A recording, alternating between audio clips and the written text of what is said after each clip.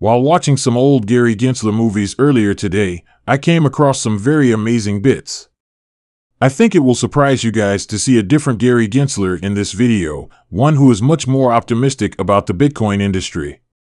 I want to talk about something in this video that isn't often discussed, namely whether Gary Gensler is actually trying to destroy the cryptocurrency industry or if he simply wants control over it. I'll show you a couple of startling discoveries I made earlier today that will give you a completely new perspective on Gary Gensler. It's also crucial to note that I am not at all defending him in this.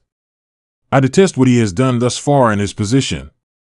Guys, towards the end of this video, I also want to talk about the library versus SEC issue, since it appears that we will receive a ruling on this case at some point this week, most likely sooner rather than later. But I think he might be doing it for a different purpose than many people believe.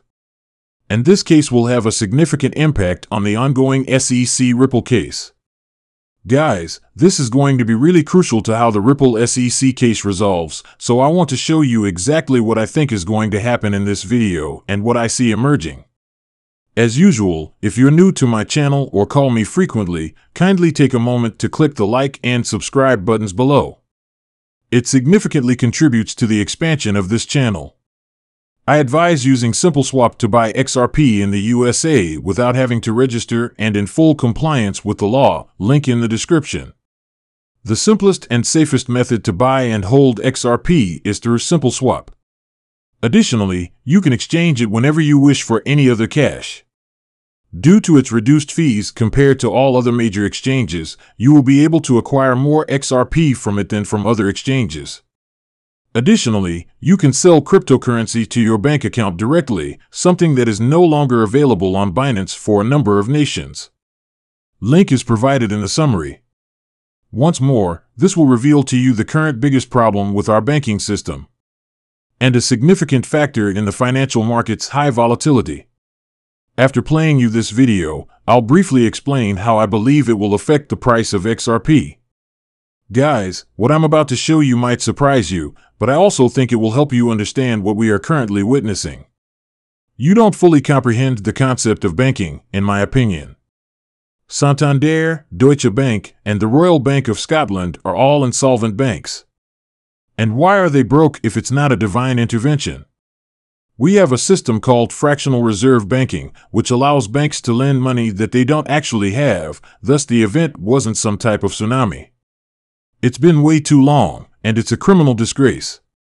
To make matters worse, you have moral hazard, and it comes from politics, which is a very big moral hazard.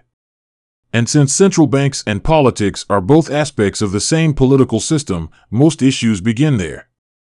We have counterfeiting, which is also referred to as quantitative easing occasionally. However, counterfeiting by any other name, the artificial printing of money, would land a regular person in jail for a very long period. Nevertheless, governments and central banks frequently engage in it. We don't have the true cost of money since central banks have suppressed the amount of interest that rates are. And yet, we hold the genuine retail banks accountable for LIBOR manipulation. This is incredibly offensive in its sheer scope. The manipulation of interest rates is done by central banks, Commissioner. Additionally, we discuss deposit guarantees in a loose, somewhat cavalier manner below all of this. Therefore, when banks default due to their own negligence and deceit, the taxpayer foots the bill, which constitutes theft from the taxpayer. And it will keep happening until we start locking up bankers, including central bankers and politicians, for this outrage. So, folks, even if you didn't comprehend a word he just said, it's still vital to realize that our financial system is outmoded and possibly built on some premises that don't actually hold up. Our market has experienced a lot of instability as a result, and many things aren't operating as they were first intended to. And many others claim that this will cause all markets to completely collapse, that everything will go to nothing, and that everything will fall off a cliff. And I simply want to let you guys know that many assets now in existence won't be impacted by this. Many of these issues are resolved by solutions like XRP. Therefore, it is illogical for this to suddenly drop to zero and remain there. Possibly a flash crash will occur. Of course, given how fleeting that would be. because XRP finally provides solutions to every issue raised in this video. And if you simply look at the market price of XRP right now, it is almost the same as it was in 2017. This item is currently undervalued in the market and has very little room to even decline further. It is valued at incredibly low levels. So, should you wait for something similar to happen in order for that black swan to happen? You are free to do so, but doing so could result in you missing out on a fantastic chance to acquire XRP. XRP is currently significantly undervalued, and it offers solutions to every issue raised in this video. Just because there's a lot of dread going around, I want to bring something up. And there are many people waiting for the ideal moment to arise. In most cases, it is preferable to merely average and over time, if this opportunity arises, load the boat. However, in the interim, I don't believe you should hold out for the ideal moment, because XRP will ultimately be the solution to all of these issues. And gentlemen, you don't want to be late when it does, because I want to briefly talk about a very amazing Gary Gensler interview that I recently discovered, in which he was actually on stage with Hester Peirce. And guys, he says a lot of unexpected stuff in this interview. Because they don't sound like the Gary dancer we are used with, they were shocking. I wish to draw attention to a few points. Since listening to Gary Gensler's talk kind of makes me sick, I won't actually play the clips for you guys, but I will discuss some of the extremely fascinating things he stated. First of all, he claimed in this film that he has not come across any ICOs that are not securities. Watch the way he pronounced initial coin offers. This is in sharp contrast to his current assertion that there aren't many cryptocoins that aren't securities. So, right here, we can observe a crucial change in what Gary Gensler believes to be a security. At the time, he believed initial coin offerings or the sale of the token itself to be securities. I totally agree that initial coin offerings should be considered securities, however, a cryptocurrency is not a security. This is what I also believe. Where did we go wrong in this answer, then? Why at that time? Was what he was saying coherent? And right now, he's making statements that are wholly improbable. In this interview, he added that if a coin has utility, it probably isn't a security. However, as of late, he hasn't said anything along such lines and has instead stated that all cryptocurrencies are securities, so where was the divergence? And before I discuss this, I want to show you something else. In this interview, you also mentioned that Congress would need to become engaged for exchanges to be designated to the SEC or CFTC. Guys, Gary Gensler is not saying that at all right now. Today, he claims that there is no question regarding the requirement for all exchanges to register with the SEC. So what has Gary Gensler done differently? At the time Gary Gensler conducted this interview, he was unaware that he would soon join the SEC and believed it made little difference whether the SEC or the CFTC controlled cryptocurrencies. All he wanted was for it to be regulated. Guys, I concur that it doesn't really matter if the CFTC or SEC oversees cryptocurrency regulation. The SEC has, in my perspective, been exceedingly antagonistic. I thus don't want them to attempt to end crypto. It doesn't matter, though, if they're going to govern it sensibly. I only demand unambiguous rules. To suggest that some cryptocurrencies, such as Bitcoin, are one thing and other cryptocurrencies, such as XRP, are another, is absurd, but that is a very separate problem.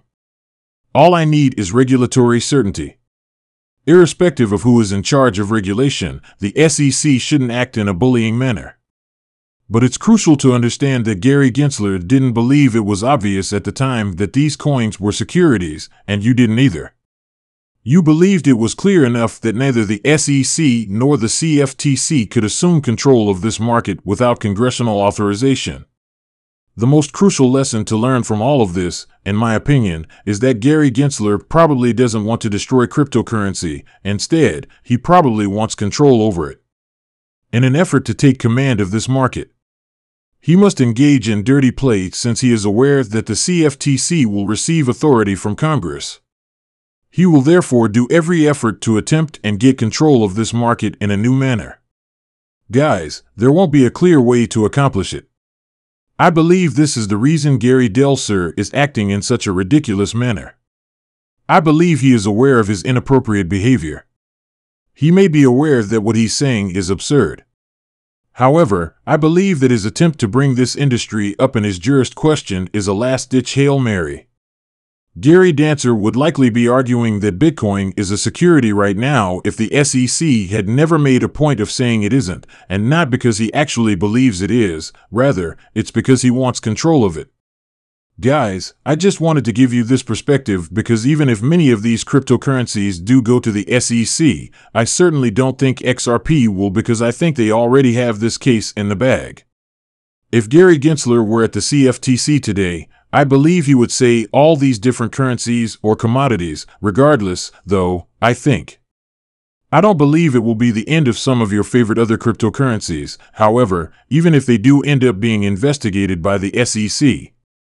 Whether Gary Gensler does it as a bully or not, we'll have to wait and watch.